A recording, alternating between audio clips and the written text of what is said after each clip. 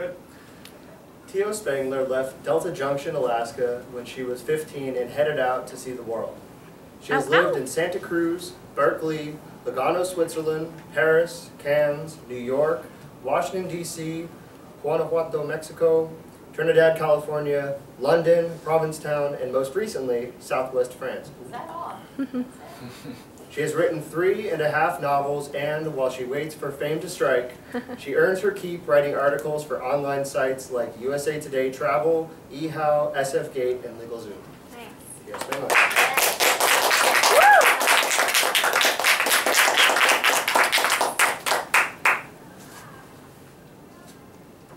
Well, I'm very happy to be here. Thank you, everyone, for inviting me. I'm going to read the first chapter from a novel that one of my 3.5 novels. This is called Brutus. Am I speaking all right? Perfect. All right. I came onto the river after the worst flood in its history. It was springtime and cleanup was about to begin.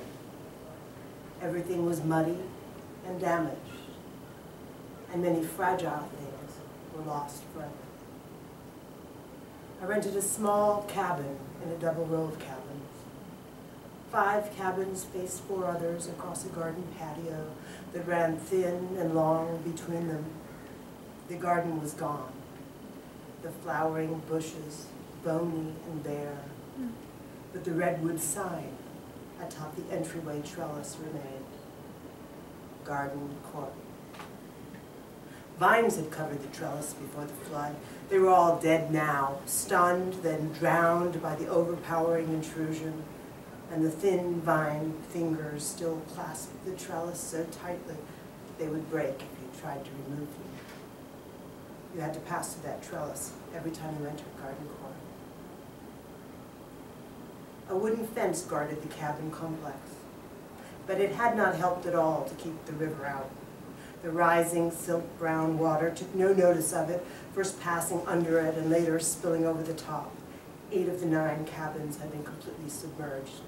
The 9th had floated away, down River Road. It was the last of the road. Mine was next to last. My cabin had been hastily cleaned and repaired. The inner surfaces were freshly white, but there was no mistaking that something had happened.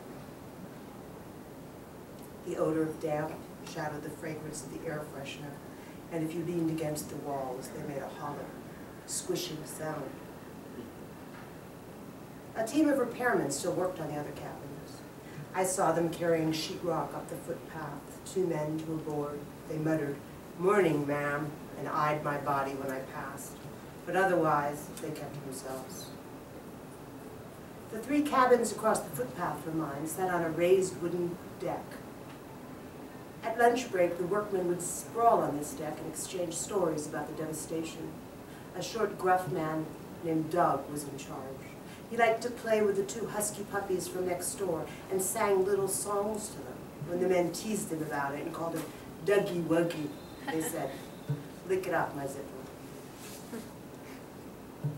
The 2 puppies belonged to the people who lived behind my cabin on the other side of the high fence. Several women with children and a dozen men. The workers said they were Mexican. My cabin was built into the fence so I could see their yard through my back window. On Sundays, the men would use the yard between the fence and their house as a place to get together. They would play mariachi music very loud on their car radios and sit in the cars or on the cars and drink beer. Their yard overflowed with old cars, but none of them ran. The men would line up at 4th and Main in the early morning to ride in the back of a truck to the vineyards. The men kept the mother dog tied on a rope behind the house, but the puppies ran free. Mornings they would slide into the courtyard near my cabin through a gap in the fence boards. One was fuzzy yellow and spunky with confidence. The other was softer, smaller, brown and shy. I called them Butterball and Wimpy. The workmen patted both of them and fed them scraps. Another dog lurked in garden court that spring, a skeletal pit bull, snatched up whatever food the puppies left. It seemed to live in the cabin complex, but no one claimed it, and it spent the afternoons lying uneasily on the footpath. The skin on its rump looked raw and mangy, and scars marked its neck. The brute, the men called it. The dog catcher came after it several times, but the dog would slink through the gap in the fence into the Mexican's yard and disappear. The tenants returned to the cabin across the footpath from mine a few days after I moved in. It was one of the 3 small cabins built into the deck, the last in the row on that side. From my kitchen window, I saw a man and a woman carrying boxes up the stairs to the deck. The woman was stocky and wore a shapeless purple sweater that hung loose over her broad belly. She smoked a cigarette and scowled. The man was lanky with dark hair and beard, and he looked young, very young. I saw them again the next day. The woman wore open-toed Birkenstock shoes with white socks, graying trousers, and the same royal purple sweater draping long over her square hips and belly. She pushed up the sleeves of the sweater, but a cuff gave way, covering her wrist and most of one small fist. She shoved it up impatiently. As she bent to lift a box, her sleeve slipped down again. It had a hole worn in the elbow. When I left my cabin in the afternoon, carefully locking the door behind me, the woman was still moving things in. She glanced at me, put the box she was carrying on a bench near the door of her cabin, and took a cigarette out of a pack in her pocket. She walked toward me, inspecting me as she came, the face, the hair, the clothes, but giving no clues about her judgment. She was quite short, and she marched on her stubby legs with the intense determination of a young child. "Hi, I'm Shay," she said. Her hair hung to her shoulders, limp on top, ratty below, brown, parted in the middle. The stark lines emphasized the lines of her heavy, square-jawed face and bright, wondering eyes, like a kitten. "Why on earth would you want to move here?" she asked me. "I mean, now of all times." I watched as Shay fumbled in her trouser pocket for her cigarette lighter. What to tell her? There was no explaining it. Things had gone wrong, very wrong, rotting from the inside out. And I had come.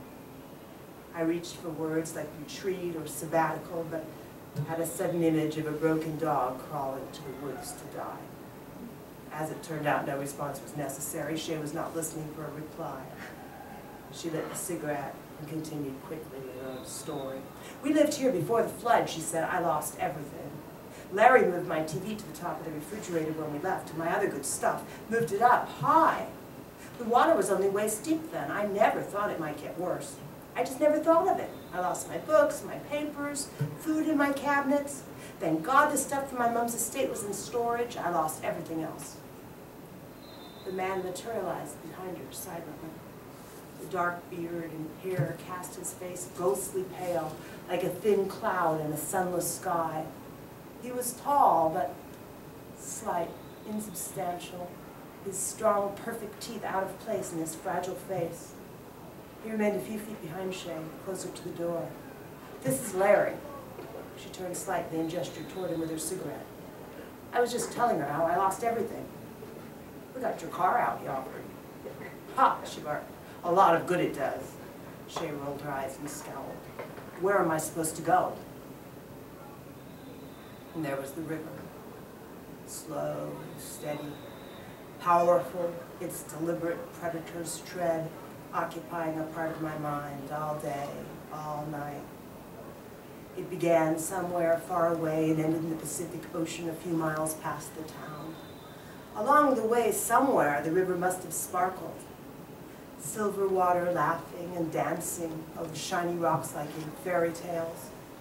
But in town the river flowed dark and somber, smelling of mud and sewage and small things that had died. River Road ran beside it to the ocean, both river and road, set deep between small, rounded hills. In town, the river valley broadened, and 2 streets flanked River Road on each side. First and second, closest to the river, then third and fourth, that was it. After fourth was a dirt alley, and garden courts stretched long from one to the other. I found one cafe in town at the east end of 3rd Street where it teed into Carlington Road's wood. It had been flooded out. When it reopened, the cafe displayed photographs of the flood. One was a large aerial view of the town underwater. Others showed the rescue boats, livestock on roofs, floating debris. People would stop by and look for their friends and their houses in the photos. If you did not know anyone in the photos, all you saw was a cold, churning river, Gray water swelling its banks, muddy water dispassionately rising, sweeping before it almost by accident everything small, delicate, or on the loose.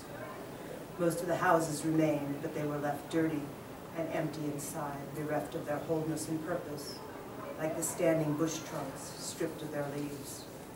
My own emptiness blended smoothly into the landscape of desolation. It was for that, perhaps, that I had come. The people in the photographs were all trying to get away with a few precious things, or with nothing. Their faces were loose like drunks, and the only smiles were shiny, shallow smiles. The sandbags had done no good at all. The water swept them away quickly, irreparably. There was no fighting back against the rising tide. There was only the strength to stumble away. When I returned to my cabin, Shea sat on a chair on the deck, drinking a cup of coffee. She had finished moving things for the day. She waved me down, squinting into the cool sunlight. "You'd think they do a decent repair job," she said. Then she curled her tongue out and up toward her nose, preparing to speak again. "I mean, they got all this insurance money," she said. "It floods every 3 or 4 years, and they get their 50 thou.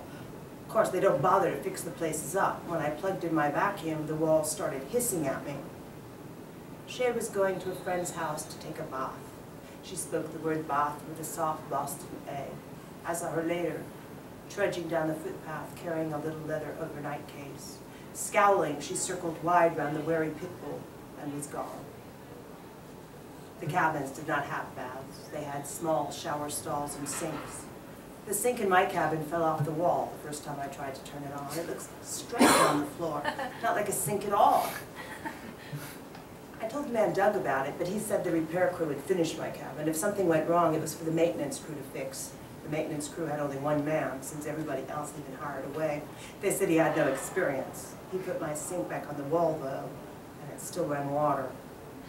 Many houses in the hills remained without running water. The local newspaper carried an article about a woman who was raped by 4 locals. She lived in the hills and hitchhiked to town to get water. They picked her up on the way back. One after the other, the men raped her. She said she was not angry, just tired, that she would not open her legs to a man for a long, long time, that she would live alone forever. That night, as I lay on my mattress trying to sleep, a man took water from the hose tap in front of my cabin. I heard a noise outside my window and saw his shoulders, head and shoulders, dark against dark through the pane. I turned on the cabin light and saw with clarity my own reflection in the window, a stranger, stiff and staring. I switched it off quickly, blinding myself. After a while, I went outside with a flashlight and saw the hose outlet still running. The man was gone. Only the mangy pit bull was there, in the doorway of the next cabin, curled tight on the welcome mat against the cold night. He glanced up, the whites of his eyes showing.